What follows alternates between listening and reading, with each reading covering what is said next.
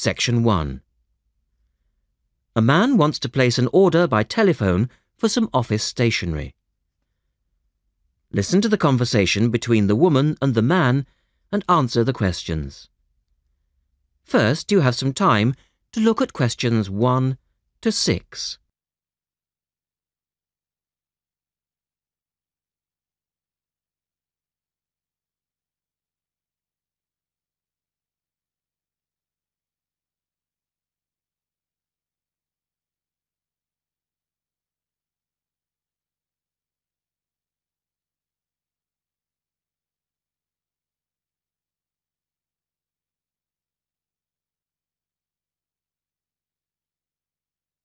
You will see that there is an example which has been done for you.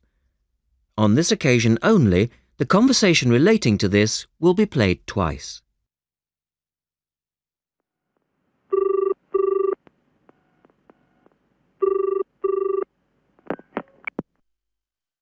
Thank you for calling Millennium Office Supplies. If you would like to place an order, please press 1. Your call has been placed in a queue. A customer service operator will be with you shortly.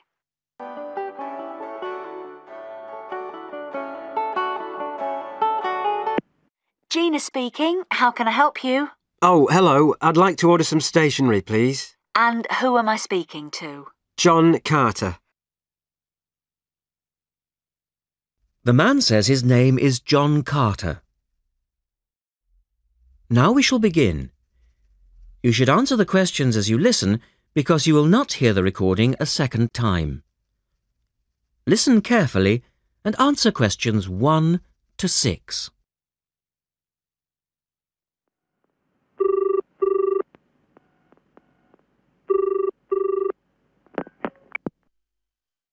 Thank you for calling Millennium Office Supplies.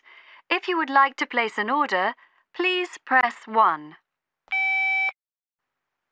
Your call has been placed in a queue. A customer service operator will be with you shortly.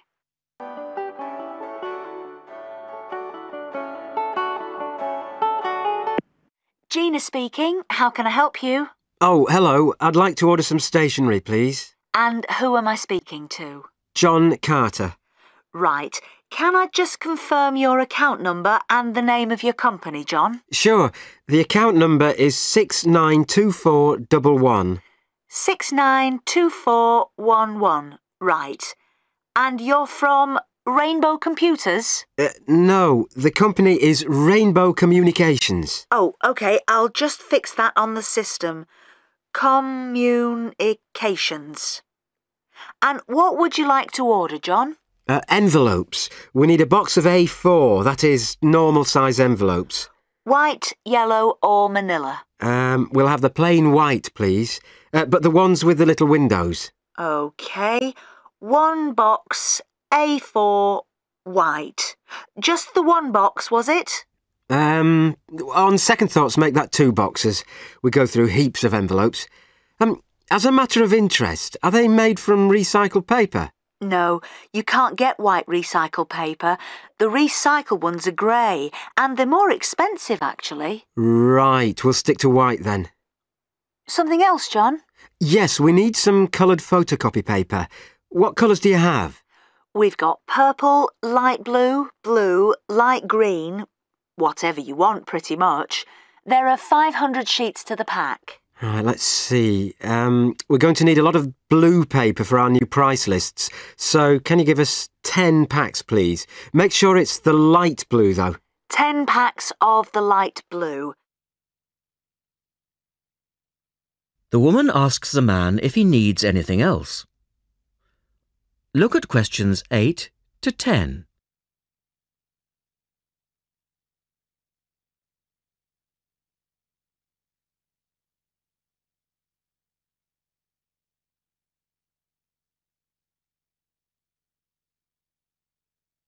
Now listen to their conversation and answer questions 8 to 10. Anything else that we can help you with? Let me think. What else do we need? I'm sure there was something else. Pens, paper clips, fax paper, computer supplies, office furniture. Oh yes, we need floppy disks. Do you have those nice coloured ones? Yes, but they're a bit more expensive than the black ones. Oh, that's all right. I'm not paying anyway. Right. Floppy disks. And what about diaries for next year? We've got them in stock already and it's a good idea to order early. No, I think we're all right for diaries. But something we do need is one of those big wall calendars. You know, one that shows the whole year at a glance. Do you stock those? We certainly do. OK, can you include a wall calendar then, with the other stuff? Just make sure it's got the whole year on the one side. Sure. And do you have a copy of our new catalogue? No, I don't, but could you send one? Yes, I'll pop one in with the order. You'll find it a lot easier to remember what you need if you have our catalogue in front of you next time. Yes, good idea. And when can you deliver this? Should be with you tomorrow morning. Can you make sure that it's not after 11:30am? Because I have to go out at 12. There's only myself here on Fridays. Fine. I'll make a note on the delivery docket that they should deliver before 11:30. Thanks very much. Thanks. That is the end of section 1. You now have half a minute to check your answers.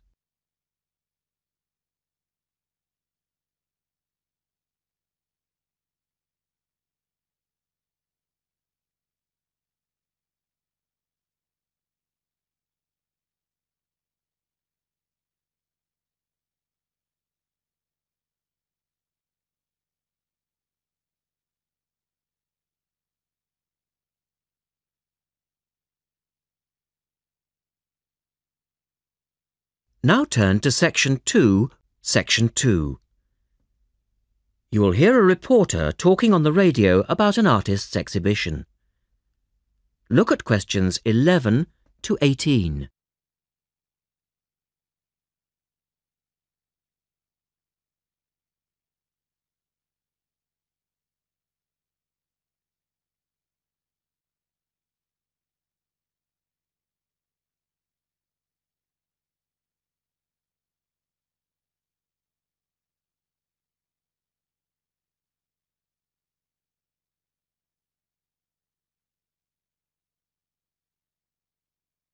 As you listen to the first part of the talk, answer questions 11 to 18.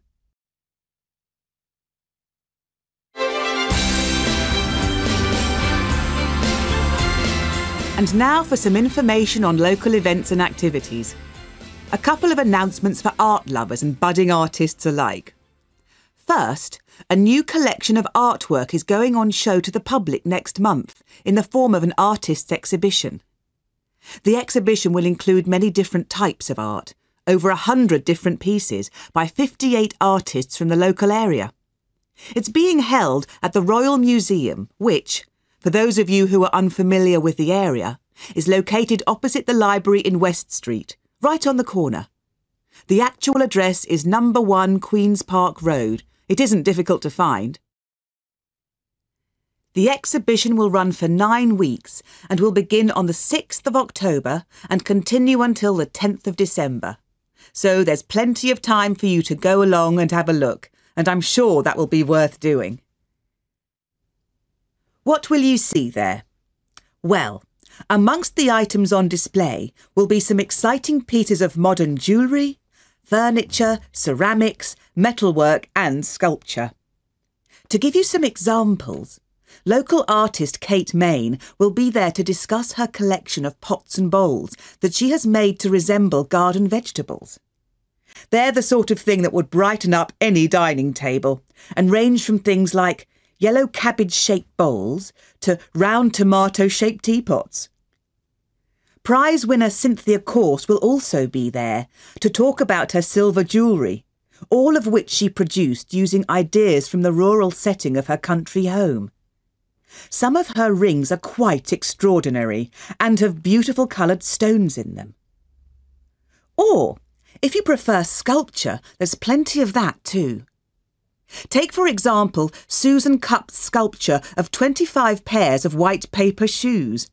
It sounds easy, but believe me, it looks incredible. All of these items, along with many others, will be on sale throughout the exhibition period.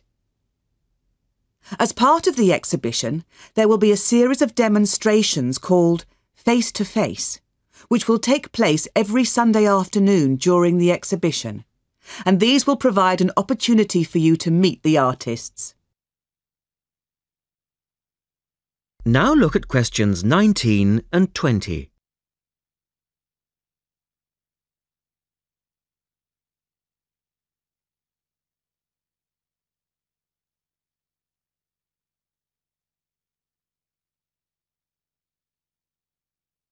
As the talk continues, answer questions 19 and 20. The second set of activities are for those who would prefer to indulge in some artwork themselves. The Artists' Conservatory are holding a series of courses over the autumn period. The courses cover all media and include subjects such as Chinese brush painting, pencil drawing and silk painting. All the tutors are experienced artists. Course sizes are kept to a minimum of 15, and there will be plenty of individual assistance. All the sessions offer excellent value for money and the opportunity to relax in a delightful rural setting. Fees are very reasonable and include the use of an excellent studio and access to the art shop, which you will find sells everything from paper to CDs. And they also include the provision of all materials. For more information on dates, cost and availability, you should get in touch with the programme coordinator on 4592 839 584 or go direct to the website, which you will find is... That is the end of section 2. You now have half a minute to check your answers.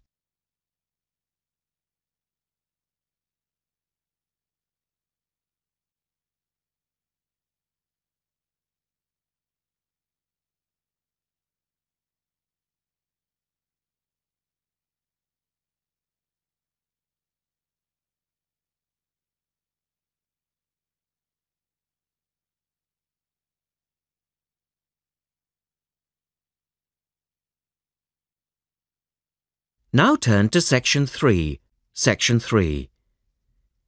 In this section, you will hear an interview with a wildlife specialist called Alison Sharp talking about bears.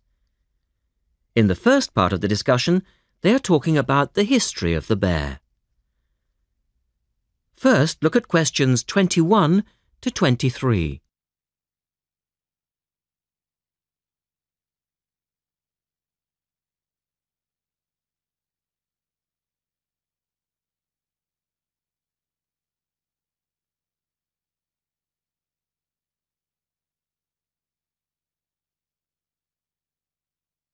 Now listen to the first part of the interview and answer questions 21 to 23.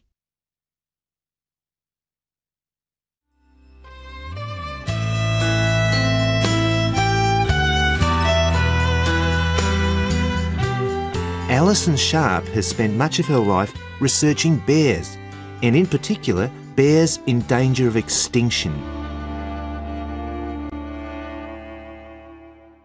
She is the author of a recent book on bears, and we welcome her to the studio today. Thank you. Delighted to be here. First of all, can you give us a quick overview of the history of the bear family? Well, the bears we know today actually have as their ancestors bears which have been evolving for some 40 million years.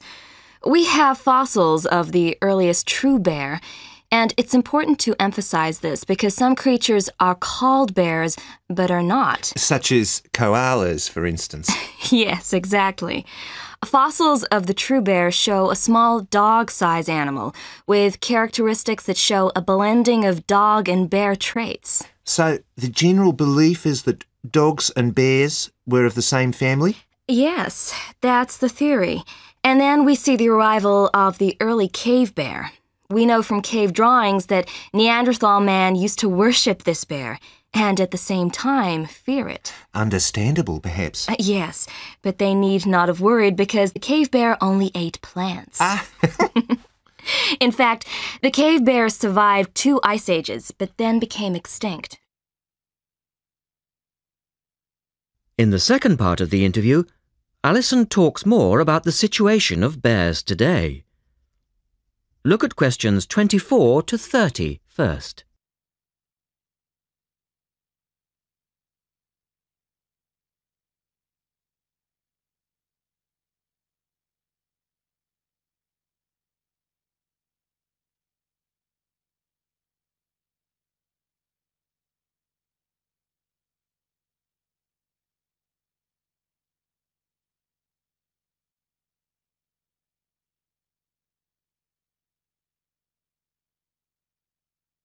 Listen carefully and answer questions 24 to 30. So, how many bears can we find today? And are any of them in danger of extinction? Well, I'll answer your first question first. There are 8 species of bear in all, among them the American black bear and the brown bear, from which evolved the newest species of bear, the polar bear. So, how old is the polar bear? Oh, he's a relative newcomer, just 20,000 years old. And could you tell us a little about them? Which is the largest bear, for instance? Well, the largest bear existing today is either the polar bear or the brown bear. Right. Don't we know? Well, it depends which criteria you use. The polar bear is the heaviest. The male weighs up to 1,500 pounds, but his narrow body actually makes him look smaller than the much more robust brown bear. So, the brown bear appears the biggest. Yes. And the smallest? Well, the sun bear is the smallest of the 8 species. They only weigh between 60 and 145 pounds. That makes him a comparative junior. Yes. And then next we have the so-called giant panda. But that's a small bear too, comparatively speaking.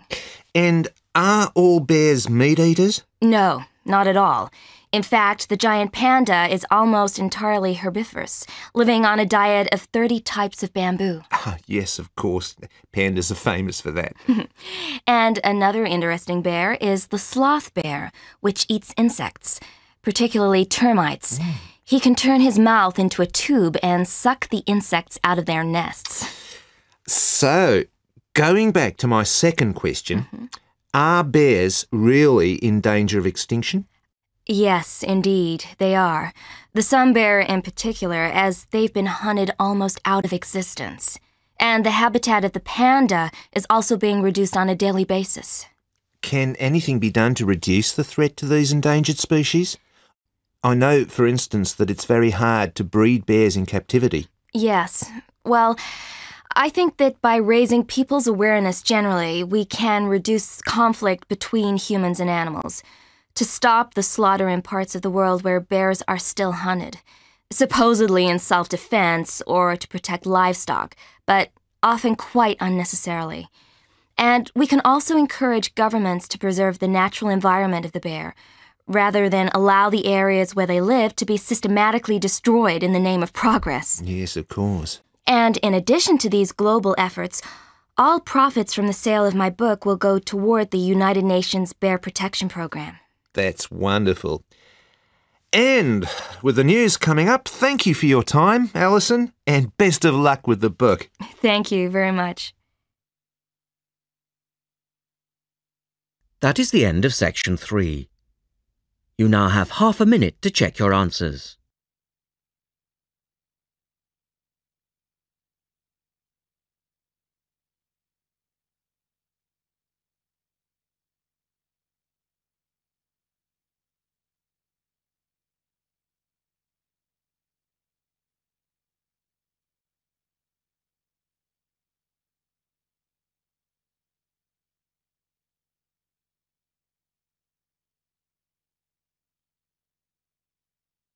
Now turn to section 4, section 4.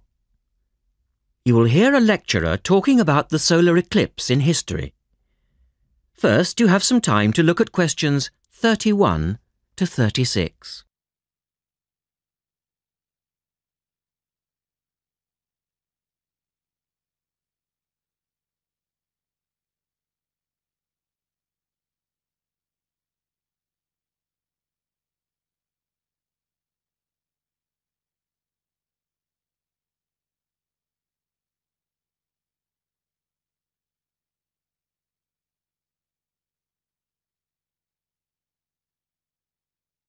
Now listen carefully and answer questions 31 to 36.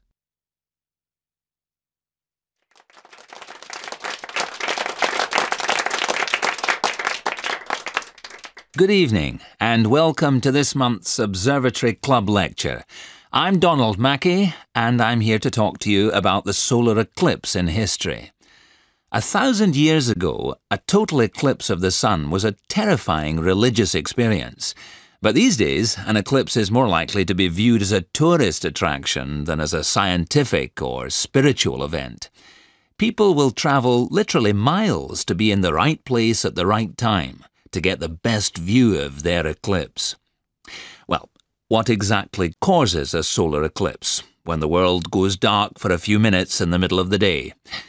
Scientifically speaking, the dark spot itself is easy to explain. It's the shadow of the moon streaking across the Earth.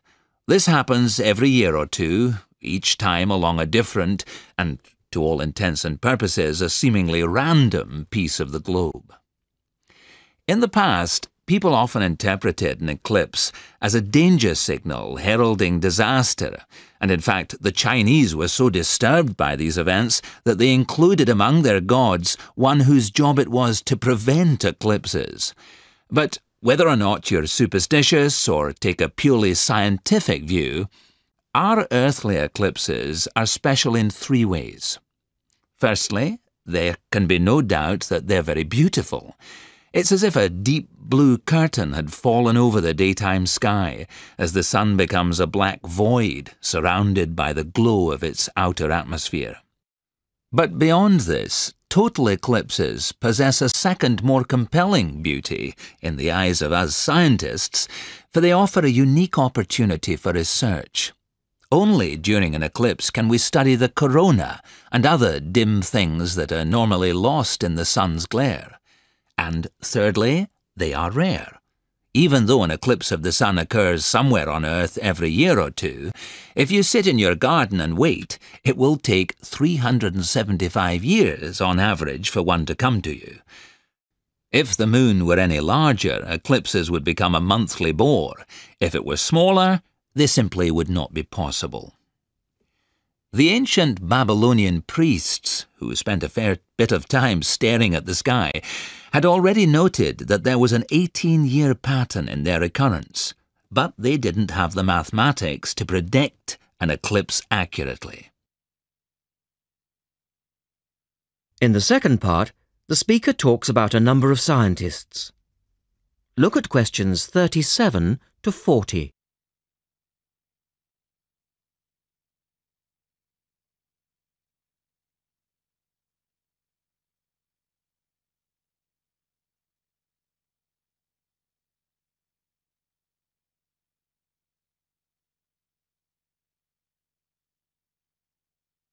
Now listen carefully and complete the table. It was Edmund Halley, the English astronomer, who knew his maths well enough to predict the return of the comet, which incidentally bears his name, and in 1715 he became the first person to make an accurate eclipse prediction. This brought eclipses firmly into the scientific domain, and they've since allowed a number of important scientific discoveries to be made. For instance, in the eclipse of 1868, two scientists, Janssen and Lockyer, were observing the sun's atmosphere, and it was these observations that ultimately led to the discovery of a new element. They named the element helium, after the Greek god of the sun. This was a major find, because helium turned out to be the most common element in the universe after hydrogen. Another great triumph involved Mercury. I'll just put that up on the board for you now. See, there's Mercury, the planet closest to the sun, then Venus, Earth, etc. For centuries, scientists had been unable to understand why Mercury appeared to rotate faster than it should. Some astronomers suggested that there might be an undiscovered planet causing this unusual orbit, and even gave it the name Vulcan. During the eclipse of 1878, an American astronomer, James Watson, thought he'd spotted this so-called lost planet. But, alas for him, he was later obliged to admit that he'd been wrong about Vulcan and withdrew his claim. Then Albert Einstein came on the scene. Einstein suggested that, rather than being wrong about the number of planets, astronomers were actually wrong about gravity. Einstein's theory of relativity, for which he's so famous, disagreed with Newton's law of gravity in just the right way to explain Mercury's odd orbit. He also realised that a definitive test would be possible during the total eclipse of 1919, and this is indeed when his theory was finally proved correct. So there you have several examples of how eclipses have helped to increase our understanding of the universe. And now let's move on to the social aspects, and I think you'll find... That is the end of section 4. You now have half a minute to check your answers.